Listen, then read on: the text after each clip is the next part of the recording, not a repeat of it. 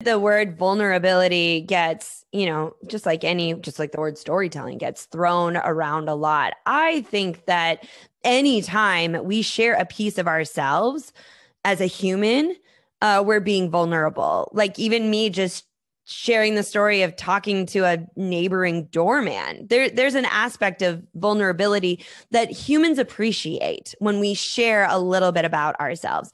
Now, vulnerability on the level of I'm going to tell you my greatest regret or the biggest mistake I've ever made or the thing I like the least about myself, like going to those extremes.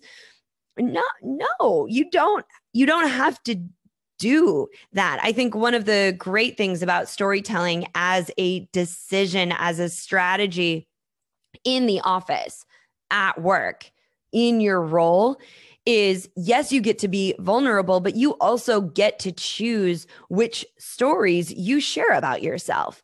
There are stories that I don't share just because I don't want to, like I don't want to be vulnerable in that way. I'll be vulnerable in this way.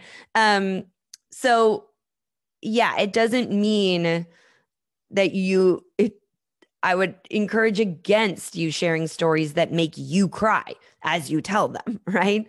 But sharing a story is innately vulnerable because you're giving a piece of yourself.